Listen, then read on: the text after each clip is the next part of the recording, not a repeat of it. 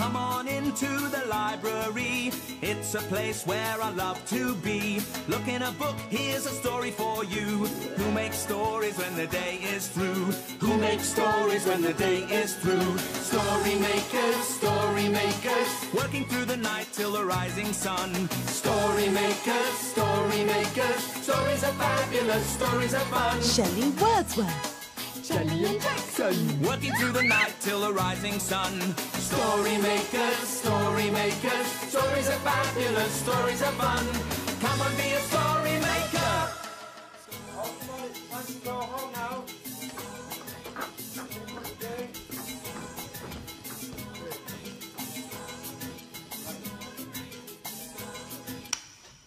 Story makers.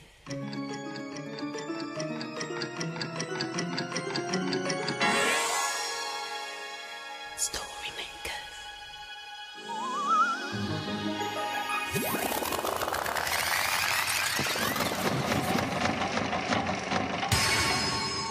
Story makers. It's midnight in the library. Hello. Time for all story makers to come out. Are you ready? The sun is down, the stars are bright, story makers come out at night. Hello, I'm Shelley Wordsworth, magical maker of stories. Come on, what are we waiting for? Let's have some fun. This is my hidey hole. You can't come in here. But I was here first. No, you weren't. Look, I'm sure I can squeeze in if you just move up a little bit. But I'm supposed to be hiding. It's my turn. What about my turn? You can have one later. No. Look, I want to hide. No, it's not fair. I'm staying here. So am I. Someone will have to get out first. Yes, they will. And it won't be me. Nor me. Shelley, Jackson, it's time for story makers to come out. Oh, where can they be? Jackson, Jelly, come on, we've got stories to make. Oh, where have they got to? I can't wait around here all night. Can you help me? Okay, what should we put in the machine? I know. Let's make a blue cow story. Now, since Jelly and Jackson have disappeared, you have got an extra specially important job to do. That's right. You've got to use your imagination to get this story machine to work on your own. Well, with me. Are you ready? Imagine a story.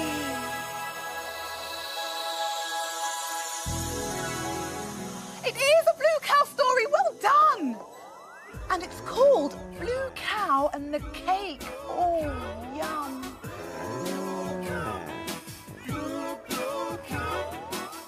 In a field not far away is a herd of cows grazing quietly. One of the cows is most unusual. Blue Cow wonders about the big world beyond her field.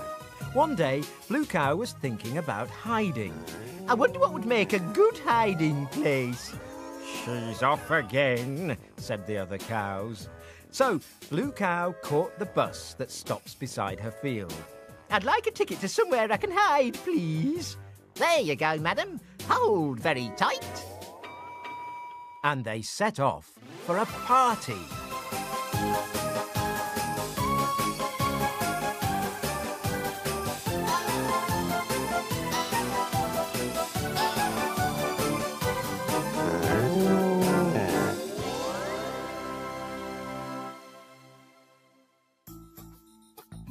And then they arrived.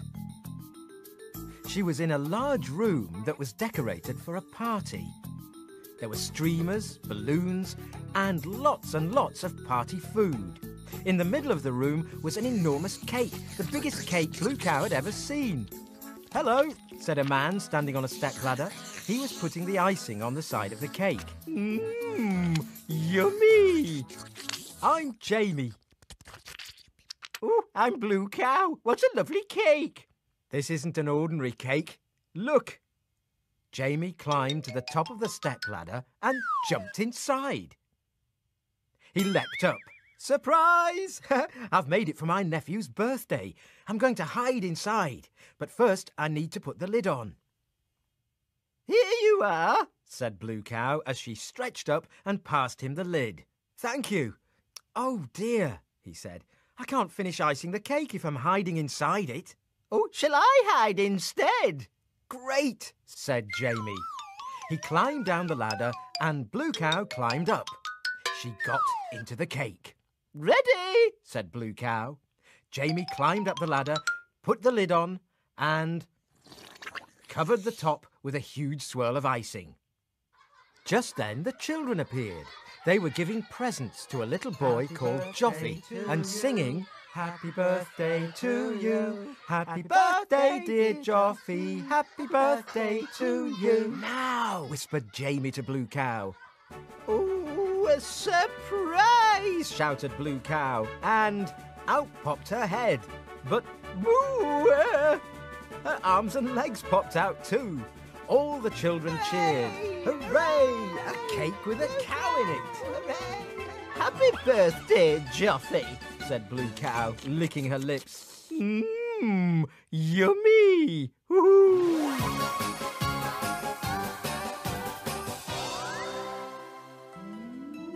"Oh, you'll never guess where I've been." "Where have you been?" "I've been to a party and I hid in a cake." Everyone knows cows can't fit in a cake. But we know they can, don't we? I always fancied hiding in a cake like Blue Cow and bursting out. Ta-da! Ah, the missing story makers. I think I found them. They're under here. Boo! Shelley, you made me jump. Can we play again? Oh, yes, yes. I'll go first. Yeah. No. I'll go first. No, I'll go first, I'll Shelley. go I will. first. Hush. No need to have a shout and noise about it. Why don't you take it in turns? Oh, yeah. Yes, but who will go first? I will. No, I will. No, I will. I will go first. No, I will. Go I first. think we need a Heidi stone. No. A what? A what? What's a Heidi stone? Ah. Heidi, Seeky, Magic Squeaky. Ta-da! Oh, wow! Now, I'm going to hide this stone in one of my hands, and whoever guesses can be the first Heidi Seeker hider. All right. Now, who will be the first to choose? Jenny can go first. Oh, thanks, Jackson. That's all right. Now, which one will you choosey smoozy? That one. Okay, now you, Jackson. That one. Ta-da! I got it. Now, Jackson chose the stone, so Jackson will be the first Heidi Seeker hider. Oh, right. Here you go. Oh, thank now, you. off you go, Jackson, and we'll hide our eyes. Yeah. Oh, right.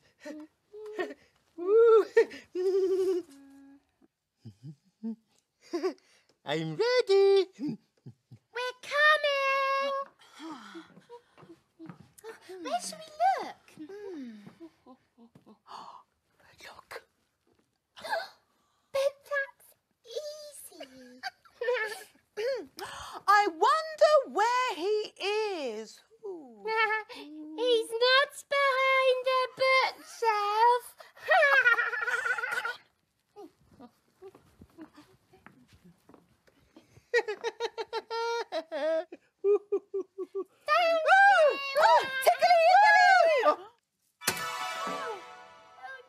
Oh, my Heidi stone.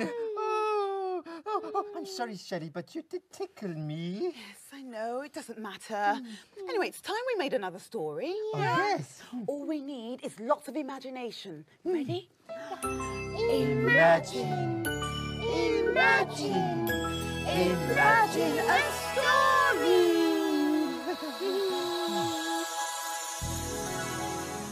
It's a playbook. And it's called Hide and Seek. If I close my eyes and I don't peep, you can hide and I can seek. 1, 2, 3. Scutter and flitter along the path, skippity flippity over the grass. Down where the tree trunks are gnarly and wide, just right for hiding behind. I'm coming, ready or not. I've counted to 10 and that's quite a lot. Under and over, behind and around. I'm seeking. I'm seeking.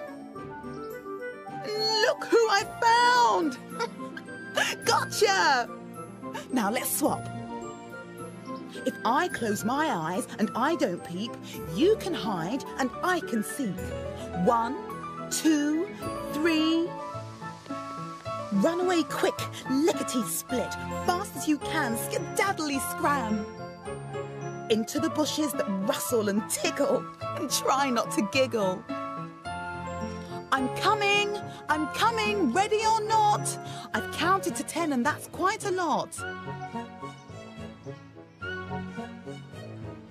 Under and over, behind and around. I'm seeking. I'm seeking. And look who I found. Gotcha. Dad is counting now. Hooray! He's a hungry giant. Quick, let's run away. Run through leafy tunnels. Under the arches, quick as you can. Lightly tread past the flower beds, around the pond. Come on, come on. Look, a little nook. Shh. I'm coming, ready or not. I've counted to 10 and that's quite a lot. Under and over, behind and around. I'm seeking. Stomp, stomp, stomp, stomp, stomp. I'm seeking. Stomp, stomp, stomp. Hey! Found you! There were lots of good places for those children to hide, weren't there? Yeah. Hide and seek is fun. Yes. Now it's my turn. Your turn for what? Well, to hide, of course. Oh, I'm sorry, Jelly. I'm a bit tired of hide and seek now. Oh, Jackson. I want to go and see what the children have made. Oh, yes, they were making jewels. Oh, look, Jackson. Aren't they beautiful? Yes, they are. Oh, look at that lovely purple and blue necklace. Oh, yeah. Nikki made that. I'm going to put it on. Then I might look like a queen. Oh, and look at this lovely bracelet. Oh, we could make a story with this. Oh, Jelly, you look lovely. Thanks, Jackson. Okay, let's put the bracelet in now. Okay. Into the story machine. A story. With jewels. We need all your imagination. Imagine a story. It's a Sniff and Wag story. And it's called Pirates. Sniff and Wag are friends. When the day ends and the sky grows dark, they sneak into the park through a hole in the fence. The two dogs are burying a bone one night when they find an old bottle with something inside it. It's a treasure map, barked Sniff in surprise. The cross marks the spot where the treasure lies, but it looks wrong because the cross is in the middle of the pond. I bet the loot's buried on the Isle of Coots. Sniff and Wag race to the pond and gaze over the water to the island beyond. Wag wonders how they'll get across. We'll use a boat, of course. We're pirates with whiskers and paws, sailing to faraway shores. We're mean and we're hairy and ever so scary, but we're only pretending, of course. Ha ha! Your boat isn't going very fast, says a goose, gliding past. We're doing our best, Sniff barks. When they reach Coot Island, a sandy piece of land, they split up and have a sniff around. Over here! I think the treasure's buried here. Come and see. Quiet, honks a goose. Can't you see I'm trying to sleep? Dig, dogs, dig. Quick, quick, quick. Look, what's this? A casket is what they find. With shiny, moony blue stones inside.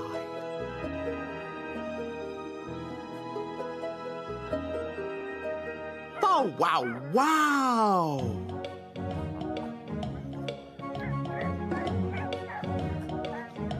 Back on the boat, on the way home, the boat starts to sink.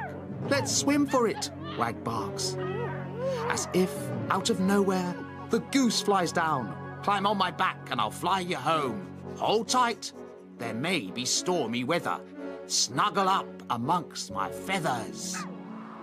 When Sniff and Wag are safely home, they give the goose some shiny stones. A pirate's life is a dangerous one. But it's ever such fun, says Wag.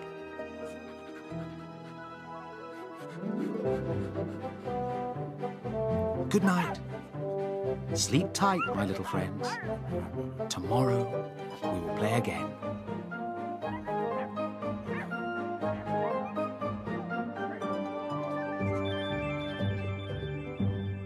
Ahoy there! I be a pirate matey, and I'm looking for some jewels. Oh, Jackson! Oh, Queenie Beanie! Look at that beautiful necklace. Oh, it really shines in the light. Oh, no. Oh, no. Look, it's time to go. Yes, the library will be opening soon. Dawn is upon us and the morning is nigh. We've made our stories and we bid you goodbye.